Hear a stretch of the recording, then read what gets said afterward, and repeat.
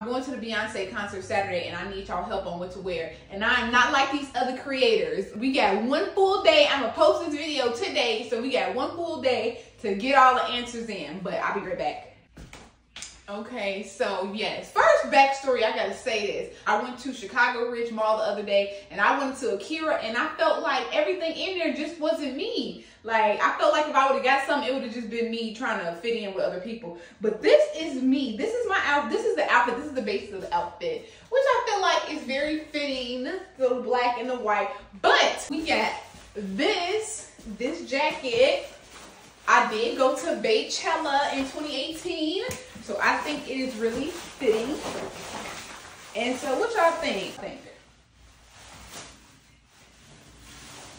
Oh, and I ordered my shoes last minute. They like some sparkly shoes, so they get the sparkly element. I'm gonna put the picture up here because I ordered them on Amazon and they said they're gonna be here Friday. So hopefully they're gonna be here Saturday. So hopefully they're here before 5 o'clock and that's when I leave. So I'll put the shoes that I ordered for this outfit. This is option number 1. Okay, y'all, and this is option number 2. Like, it's given. This is my birthday dress, and I spent a lot of money. And I'm like, when am I ever gonna have a chance to wear it again? So this is option number 2.